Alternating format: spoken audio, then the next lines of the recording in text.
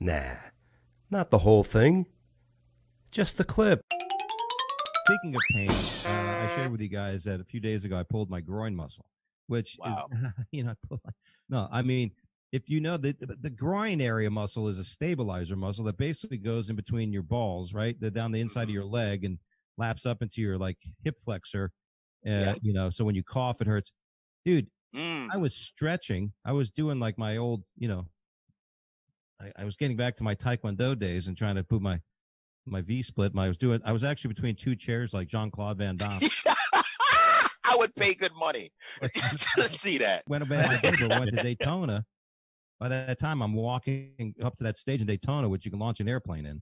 Yeah, it's a hangar, pretty much. Big room. It looks like it's a bomb shelter for Armageddon.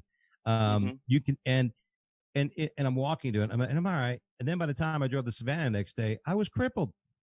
I couldn't get out of bed. I'm like, ha, ha, ha. I created new words. Like every time I tried to go to the bathroom and sit down on the toilet, I'm like, bah, bah, bah, bah, bah, bah, bah, bah. The pain. It was. There's certain injuries that you have that you don't want to be far from home, and I think pulling your groin is at the top of that when list. I go to the rest stop on the way home, 7 to 8 hour drive, Savannah.